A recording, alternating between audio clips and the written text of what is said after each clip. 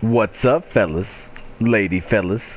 This is your boy Rou-D, coming at you with a Fallout video. Now, today what I'll be showing you guys is mods. And yes, PS4 finally has gotten mods. Now, yeah, this actually is really awesome because it's already taken off. We have over 100 mods already going on Bethesda.net. And I want to show you guys a few of them that I found were really awesome, especially to start off with.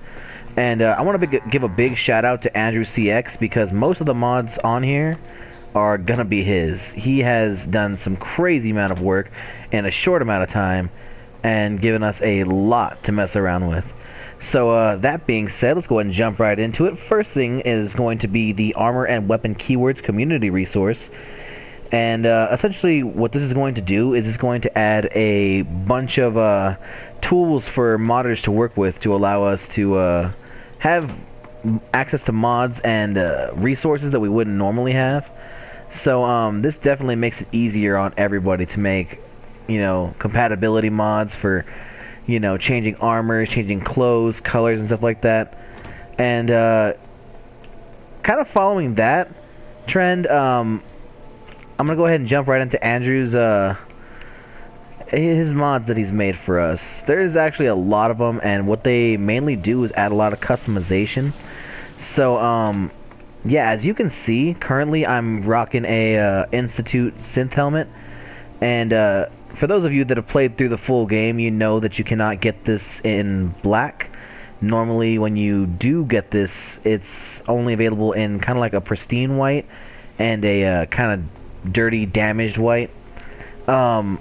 Essentially what this adds in is your ability to change the color, the lining, the, you know, pretty much the whole armor rating of the helmet itself. Let me show you guys what I mean.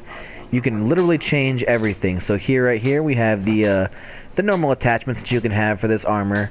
You know, you have your little perks that you can put on it. Now you're able to add the ballistic weave to any armor. You're able to change the color as well. And also, if you are feeling dangerous, you can go ahead and mess around with the legendary effects as well, which is an awesome choice. So this being said, you can essentially craft the armor, any armor in the game, to be exactly how you want it to be. This, you know, makes it so that it's crazy amount of customization. Before, you could make all sorts of changes to the game, and now, you know, that's pretty much quadrupled with the amount of stuff that you can do now. And honestly, this should have been included in the vanilla game. I'm surprised that it wasn't, being able to change whether it's light, medium, heavy armor, whether it's black, whether it's white. You know, different colors honestly makes a huge difference. So yeah, there's gonna be that one for the armor mods. If you notice that my Pip-Boy is actually a different color, I have another mod by Andrewcx also that changes the color of the Pip-Boy. It is going to add it into your armor inventory, and from here you're able to go in there in the Pip-Boy and change the band color as well as the full thing. So I changed mine to a black cuff and a wine red Pip-Boy, which I think looks really cool. So that's another customization that Andrew gave to us. Another quick mod that I wanted to cover was Wacky Weapons Workshop. And essentially this is going to work exactly like any mod, any weapon, for those of you that are familiar with it. This is going to allow you to make any changes you want to the guns that you have. Any gun, really. You can remove the legendary effects and put them on others. You can kind of change everything around. Make it how you would like it.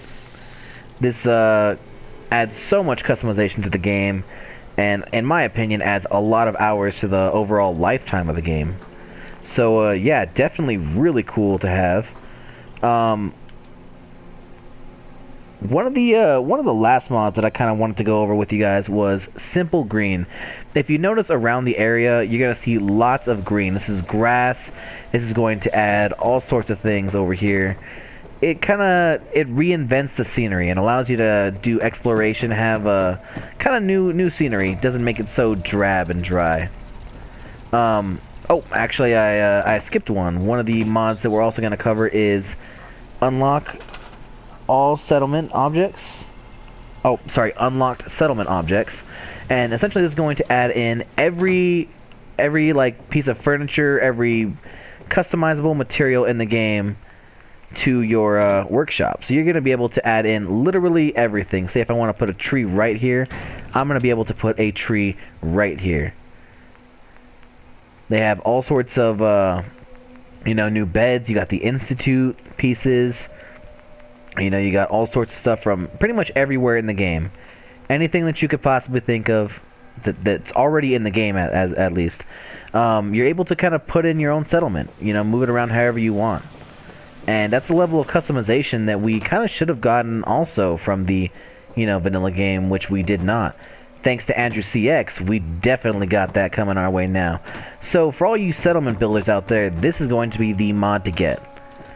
And yeah, honestly, just with all these mods, Andrewcx has done a really great job with all this. So yeah, once again, I want to give another shout out to him. And I mean, if you guys liked any of these mods, I'm going to go ahead and leave links in the description. If you liked the video, go ahead and drop me a like or leave me a comment.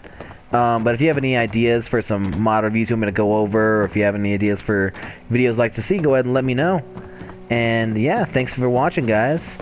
Deuces.